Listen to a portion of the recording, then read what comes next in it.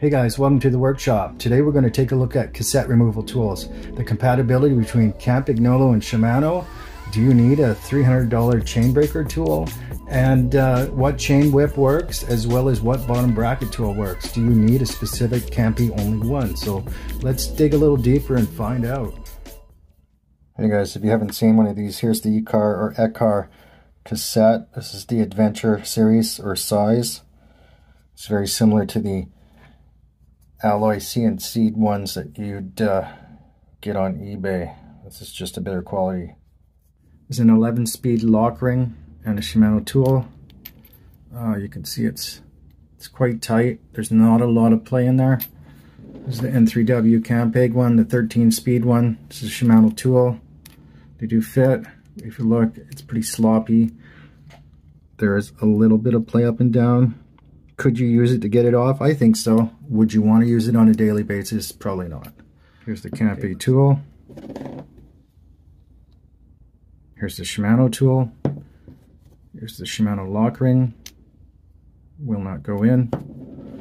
Here's the Campag 13-speed one. You can see how good that fits in there. So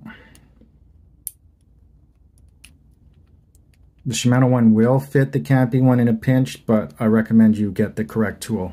Okay guys, this is the Park tool with the 11-speed chain.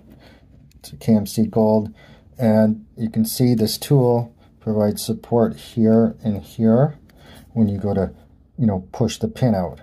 So let's check how that works with the 13-speed chain. Here you have the 13-speed chain. It does fit in here, but if you look really closely, it's not supported here. So in order to properly support that chain and drive this pin out, you're going to need to put a washer in here. A real simple solution.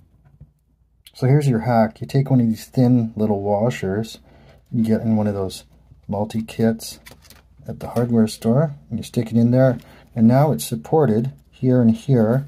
And if you look, you can clear to get the pin out, and you're good to go. You can save yourself from $300 on a stupid campy chain tool.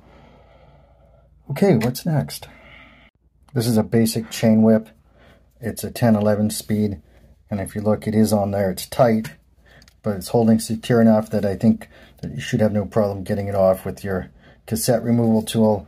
I was at the bike shop today, and they had the Pedro vice grip one, and I think that's a better option if you're doing this a lot. Okay guys, so what we have is the external Shimano bottom bracket, Shimano tool, the Park tool, and then the Ekar external bottom bracket. Here's your standard kind of Shimano one here. If you look, it goes on nice and tight. It bottoms out.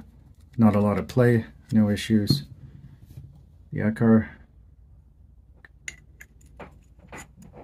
goes in, but if you look, pretty sloppy jalopy in there. So I think in a pinch you could probably install it with this, but I would not recommend trying to take it off. So I picked this up at Jubilee, the local shop, and this is a nice quality tool. How does it work? Whoa, perfect. Nice engagement, not a slop at all. Curious with the Shimano. Ooh, very nice. So that's a 2-for-1 bonus right there. Works with your ratchet 3/8. Awesome. So I'm super happy with that tool.